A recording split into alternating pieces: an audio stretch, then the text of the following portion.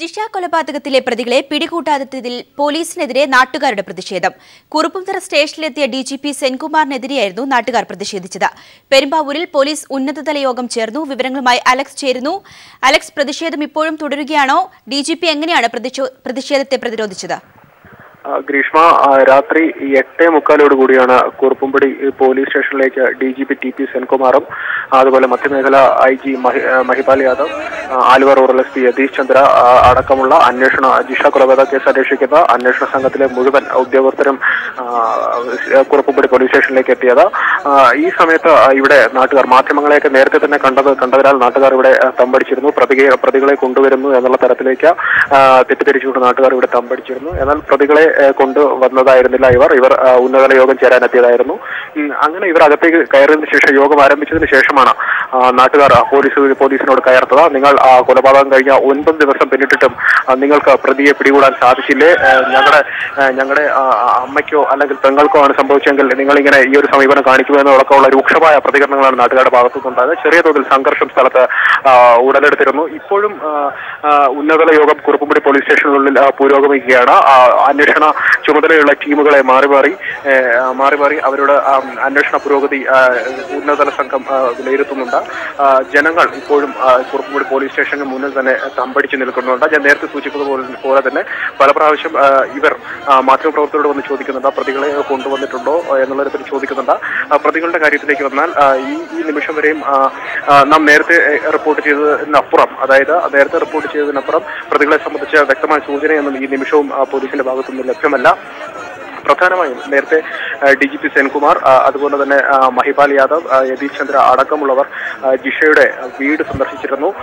മറ്റു പോലീസ് ഉദ്യോഗസ്ഥർ ഇന്നലെയും ഇന്നുമായി തെളിവെടുപ്പിനും അവിടെ സന്ദർശിച്ചിരുന്നു. അവിടെ വെച്ച് DGP സെൻകുമാർ മാധ്യമങ്ങളോട് പറഞ്ഞത്, അന്വേഷണത്തിന് സമയമെടുക്കും.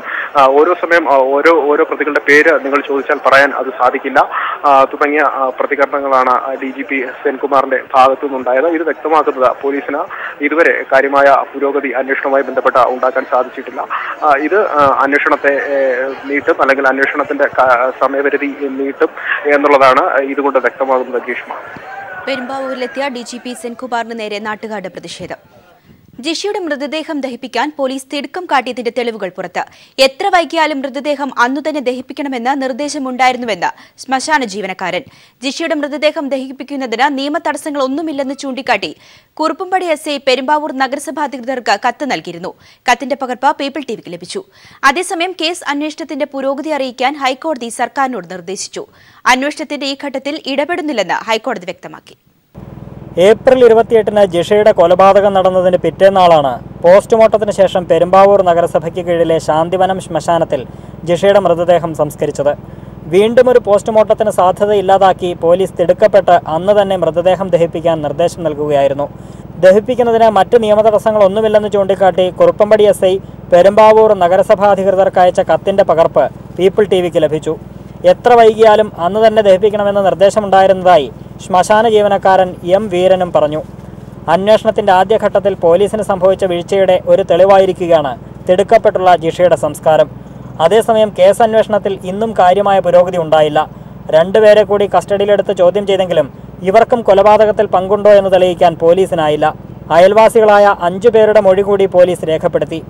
28-ാം തീയതി വൈകിട്ട് 5-നും 6-നും ഇടയിലാണ് ജിഷയുടെ കൊലപാതകം നടന്നതെന്ന് സ്ഥിരീകരിക്കുന്ന മൊഴികൾ പോലീസിന് ലഭിച്ചിട്ടുണ്ട്.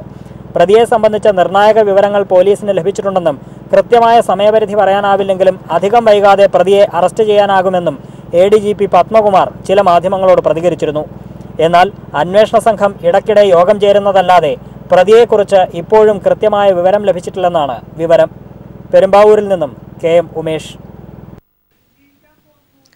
ജിഷയുടെ മൃതദേഹം ദഹിപ്പിക്കാൻ പോലീസ് തിടുക്കം കാട്ടിയതിന്റെ തെളിവുകൾ പുറത്ത്. എത്ര വൈകിയാലും മൃതദേഹം അന്നുതന്നെ ദഹിക്കണമെന്ന് നിർദ്ദേശമുണ്ടായിരുന്നുവെന്ന് ശ്മശാന ജീവനക്കാരൻ.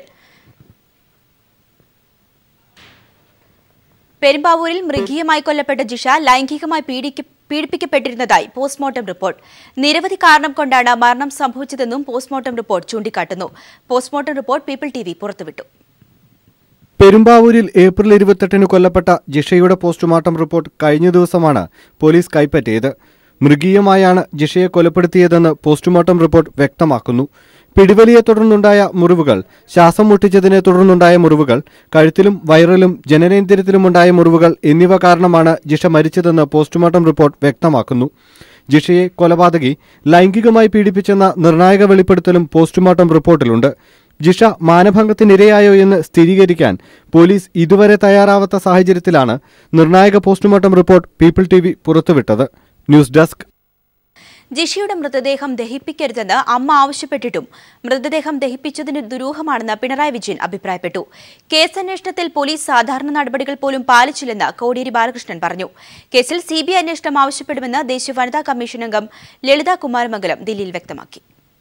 ജിഷയുടെ മൃതദേഹം ദഹിപ്പിക്കരുതെന്ന് അമ്മ ആവശ്യപ്പെട്ടിട്ടും മൃതദേഹം ദഹിപ്പിച്ചത് ദുരൂഹമാണെന്ന് പിണറായി വിജയൻ അഭിപ്രായപ്പെട്ടു. തെളിവുകൾ കണ്ടെത്തുന്നതിൽ പോലീസ് വീഴ്ച വരുത്തിയെന്നും പിണറായി വിജയൻ പറഞ്ഞു. ജിഷയുടെ അമ്മയെ സന്ദർശിച്ച ശേഷം മാധ്യമങ്ങളോട് സംസാരിക്കുകയായിരുന്നു പിണറായി വിജയൻ. മറ്റെല്ലാ ദുഃഖത്തിൻ്റെയും നടുക്ക് അവർ പറഞ്ഞൊരു ചോദ്യം, അതൊരു പ്രധാന ചോദ്യമാണ്. എൻ്റെ മകളെ കത്തിക്കരുത് എന്ന് ഞാൻ പറഞ്ഞു, എൻ്റെ സ്ഥലത്ത് വെക്കണമെന്ന് പറഞ്ഞു. ആരാണ് ദഹിപ്പിക്കാൻ തീരുമാനിച്ചത്? മനസ്സിലാകാത്ത ഒരുപാട് കാര്യങ്ങളാണ് ഇതിനകത്തുള്ളത്. പോലീസ് സാധാരണ നടപടിക്രമങ്ങൾ പോലും പാലിച്ചില്ല എന്ന് കോടിയേരി ബാലകൃഷ്ണൻ പറഞ്ഞു. കേസ് സങ്കീർണമാക്കിയത് പോലീസ് തന്നെയാണെന്നും പോലീസ് എന്തിനിങ്ങനെ ചെയ്തുവെന്ന് അന്വേഷിക്കണമെന്നും കോടിയേരി പറഞ്ഞു. പോലീസ് തന്നെയാണ് ഈ കേസിന്റെ അന്വേഷണം സങ്കീർണമാക്കുന്നതിന് വേണ്ടി കൂട്ടുനിന്നിരിക്കുന്നത്. എന്തിനു വേണ്ടിയായിരുന്നു പോലീസ് ഇങ്ങനെ ചെയ്തത്? എന്ത് അന്വേഷണ വിധേയമാക്കണം. സംഭവത്തിൽ പ്രാദേശിക ജനപ്രതിനിധികൾ ഉൾപ്പെടെ എല്ലാ ജനപ്രതിനിധികൾക്കും ഉത്തരവാദിത്തമുണ്ടെന്ന് VM സുധീരൻ പറഞ്ഞു. പ്രതിക്ക് വധശിക്ഷ തന്നെ നൽകണമെന്നും ജിഷയുടെ മാതാവിനെ സന്ദർശിച്ച ശേഷം സുധീരൻ പറഞ്ഞു. ഇത്രയും ക്രൂരമായി കൊലപ്പെടുത്തിയ കൊടും കുറ്റവാളികളെ എത്രയും പെട്ടെന്ന് കൊണ്ടുവരിക എന്നുള്ളത് എല്ലാവരുടെയും ആവശ്യമാണ്, സമൂഹത്തിൻ്റെ ആവശ്യമാണ്. അതിനുള്ള നടപടികൾ മുന്നോട്ട് പോകട്ടെ. അതേസമയം സംസ്ഥാനം ആവശ്യപ്പെട്ടാൽ CBI അന്വേഷണത്തിന് തയ്യാറാകുമെന്ന് കേന്ദ്ര ആഭ്യന്തര വകുപ്പ് മന്ത്രി രാജ്നാഥ് സിംഗ് തിരുവനന്തപുരത്ത് പറഞ്ഞു. കേന്ദ്ര സർക്കാരിനോട് അന്വേഷണം ആവശ്യപ്പെടുമെന്ന് ദേശീയ വനിതാ കമ്മീഷൻ അംഗം ലളിത കുമാരമംഗലം ദില്ലിയിൽ പറഞ്ഞു. News desk. എഞ്ചിനീയറിംഗ് വിദ്യാർത്ഥിനിയെ 3-അംഗ സംഘം വീട്ടിൽ കയറി കുത്തിപ്പരിക്കേൽപ്പിച്ചു. തിരുവനന്തപുരം ജില്ലയിലെ കണിയാപുരത്താണ് സംഭവം. മോഷണത്തിനെത്തിയവരാണ് പെൺകുട്ടിയെ പരിക്കേൽപ്പിച്ചതെന്നാണ് പോലീസ് പറയുന്നത്. ഗുരുതരമായി പരിക്കേറ്റ വിദ്യാർത്ഥിനിയെ ആശുപത്രിയിൽ പ്രവേശിപ്പിച്ചിരിക്കുകയാണ്. അക്രമികൾ 2 പേരെ പോലീസ് പിടികൂടിയിട്ടുണ്ട്. മുസ്ലിം ലീഗിന്റെ ഗുജറാത്ത് പുനരധിവാസ പദ്ധതിയുടെ പേരിൽ വഞ്ചിക്കപ്പെട്ടവരെ മുസ്ലിം ലീഗ് ഓഫീസിൽ തടഞ്ഞുവെച്ചു. ലീഗ് നേതാക്കൾക്ക് നിവേദനം നൽകാനെത്തിയവരെയാണ് മണിക്കൂറുകളോളം തടഞ്ഞുവെച്ചത്. തങ്ങളുടെ ദുരിത ജീവിതത്തിന് പരിഹാരം കാണണമെന്നാവശ്യപ്പെട്ട് ഗുജറാത്തിൽ നിന്നെത്തിയ 20ഓളം പേർ കോഴിക്കോട് നടത്തുന്ന ധർണ 2 ദിവസം പിന്നിട്ടിട്ടും പ്രശ്നത്തിൽ ഇടപെടാൻ മുസ്ലിം ലീഗ് നേതാക്കൾ ഇതുവരെ തയ്യാറായിട്ടില്ല.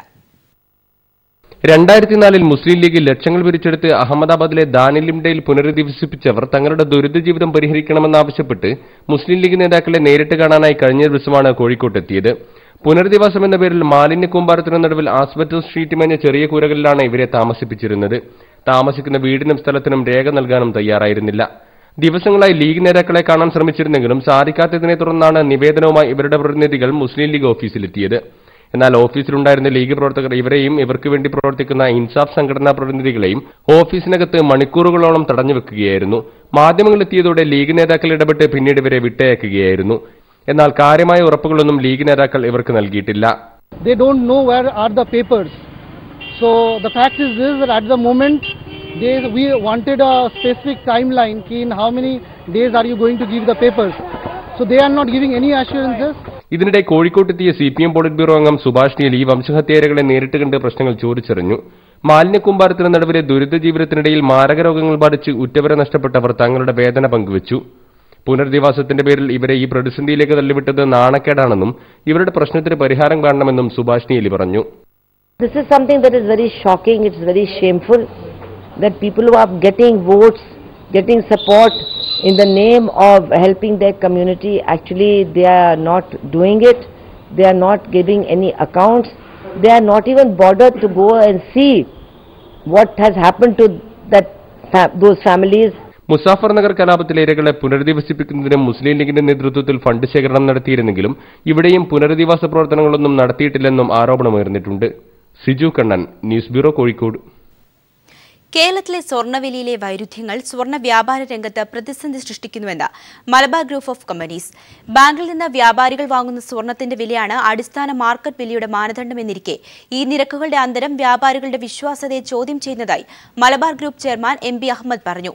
പ്രശ്നപരിഹാരത്തിനായി സർക്കാർ സ്വർണ്ണവില നിശ്ചയിക്കണമെന്ന് നിർദ്ദേശിക്കുന്നതായി എം.പി. അഹമ്മദ് കോഴിക്കോട് വാർത്താസമ്മേളനത്തിൽ പറഞ്ഞു. ഇരിങ്ങാലക്കുട ക്രെഡിറ്റ് ആൻഡ് ലീസിംഗ് കമ്പനിയുടെ 3 ബ്രാഞ്ചുകൾ ഒരേ സമയം കൊച്ചിയിൽ ഉദ്ഘാടനം ചെയ്തു. പാലാരിവട്ടം, കടവന്തറ, പുത്തൻവേലിക്കര എന്നിവിടങ്ങളിലാണ് പുതിയ ബ്രാഞ്ചുകൾ ആരംഭിച്ചത്. പാലാരിവട്ടം ബ്രാഞ്ചിന്റെ ഉദ്ഘാടനം Kochi corporation deputy mayor TJ. Jose നിർവഹിച്ചു. കടവന്തറ, പുത്തൻവേലിക്കര ബ്രാഞ്ചുകൾ ICL MD and CEO KG Anilkumar ഉദ്ഘാടനം ചെയ്തു. സീരിയൽ താരം ഗായത്രി അരുൺ ഭദ്രദീപം തെളിയിച്ചു. ICL general manager Uma Anilkumar, assistant general manager T.J. Babu തുടങ്ങിയവരും പങ്കെടുത്തു. സാമൂഹ്യ സാംസ്കാരിക രംഗത്തെ പ്രമുഖർ ചടങ്ങിൽ പങ്കെടുത്തു.